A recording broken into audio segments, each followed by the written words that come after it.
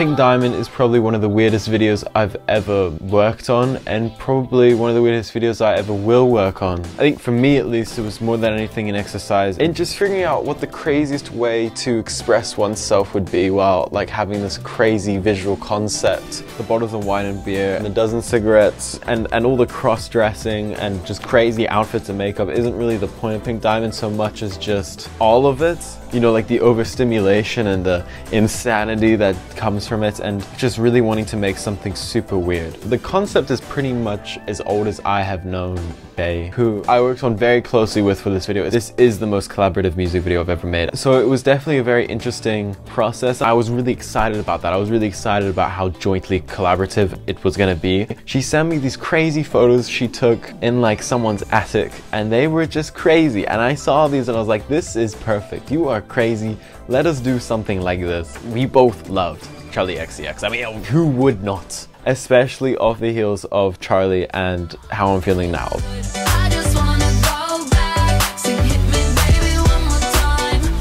I freaking love those albums, and especially How I'm Feeling Now.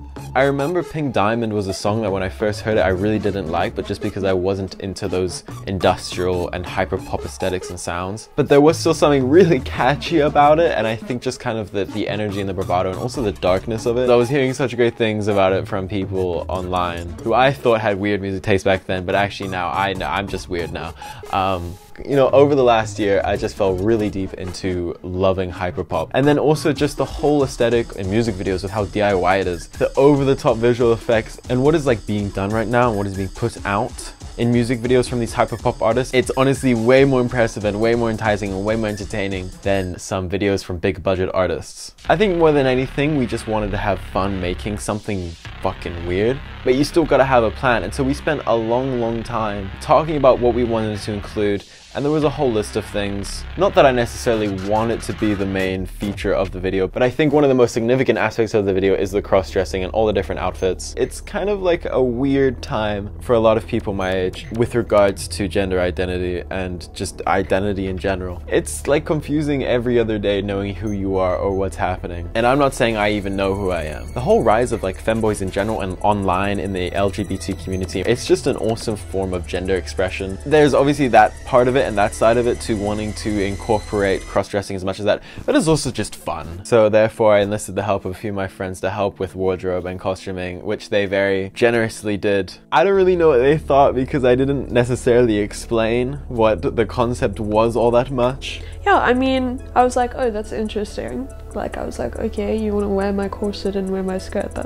I was just like, what's he gonna use it for? I'm glad they didn't ask too many questions. The first time that we actually got around to filming, like the very first thing, was in October of 2021. For this first one, I was borrowing my friend Faith's clothes, and so I didn't want to hold on to them for an unnecessary amount of time, and also knowing how filming goes, any of the projects I have worked on, there will most likely be large gaps of like entire weeks before like we finish filming or like film the next part of something. So I knew that like whatever we were doing, we needed to do as much as we could with this costume, and so that was kind of what ended up happening. We really didn't get far at all. I think we kind of underestimated how much needed to be filmed, and that's kind of the problem with not planning. Again, like you can just be like, let's improvise, let's have fun, but if you don't have a plan, you're just kind of fumble around, and that is the most fun, but it can also just be the most time consuming.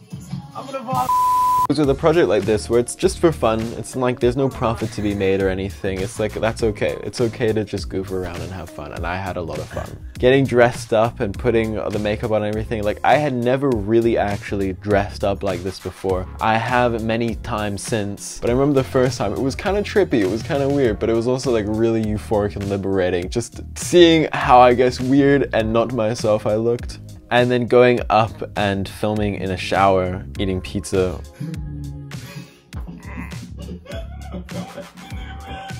I won't lie, it's kind of a meme. It wasn't meant to be like that necessarily all the way. It just kind of ended up being like that.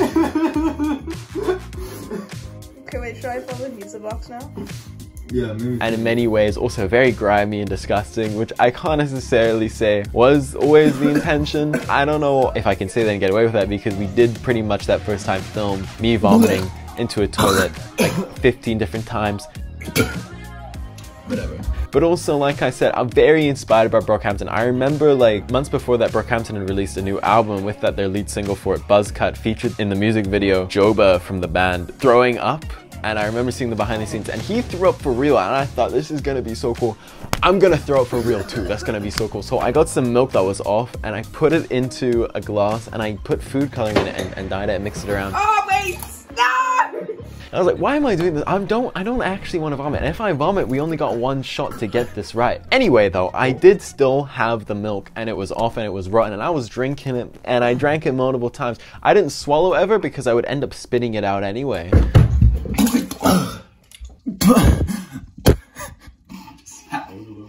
But for some reason, I put myself through the pain of putting rotten milk into my mouth. It did not taste nice whatsoever. It was pink. And we filmed that shot like so many times. Like way too many times. Like too many times to include in the actual video. You know, in the moment, it just seemed like something that was really important. What can I say?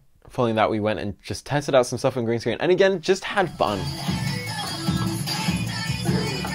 Eating the banana. I don't remember where the banana came from. There was so many bananas. They wanted to throw the bananas at me, so I just, you know, I went into one of the bananas, I ripped into them for real. Then they started getting thrown back at me. Multiple banana skins.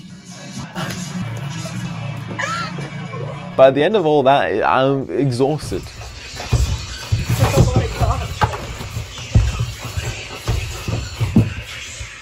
Could not go on, so that was the end of that.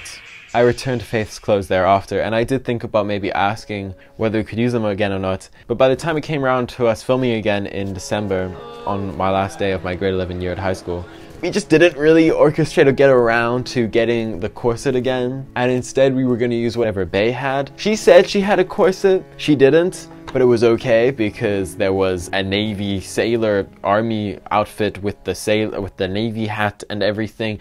I don't really know. When we were also trying to figure out what makeup we were gonna do, we tried looking up some inspiration, something to base it off of in the moment. Bae for a while was talking about really wanting to do a clown look, and when I heard this, I was like, that's fucking terrifying. This is totally Bae's vision though, so I wasn't gonna contest it that much, but it just, you know, basically just came round to let us do Joaquin Phoenix Joker.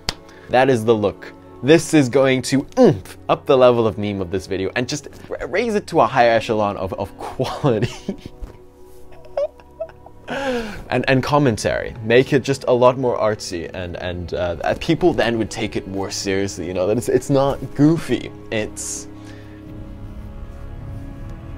layered. That was a terrifying process, like lathering my face in all white, putting the Joker makeup on. I mean, it's an iconic look. We filmed this part at school. One of the reasons why I wanted to do it at school is because we had tons of projectors there, obviously, because of the classrooms. Really wanted to kind of capture that whole vibe, the whole lockdown vibe that the song is going for, because we needed a through line. You know, we needed something to narratively carry this music video so that it wasn't just complete nonsense and incoherence. The through line was going to be about isolation, because that's what the song and much of the album by Charli is talking about. And so we were gonna put like this footage of like nightclubs and concerts and parties, do a little Eric Andre moment, let me in, you know, like on the projector, on the whiteboard, like let me in, you know, really wanting it and just going for it. Get me in. That was the vision. That was the vision for that one. It might have looked a little bit goofy. Considering what I was wearing, it couldn't have gotten, you know, I think it just worked. It couldn't have gotten more goofy than it already was. So what can I say? Perfect. What we put on the projector next, probably the best idea of the day, to put Joker 2019 on the projector itself, just as kind of like a intertextuality, you know. Joker 2019, an integral part of Pink Diamond and Pink Diamond's message. We tried out a few other things, like some really loud, massive explosions, which I think they were too loud.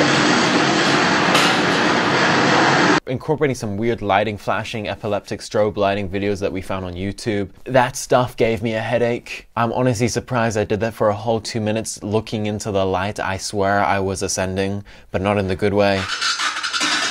I'm gonna vomit. And then we called it a day. It was a weird way to end my penultimate year of high school, for sure. Let's see if you have a prosperous year next year. Don't think I will.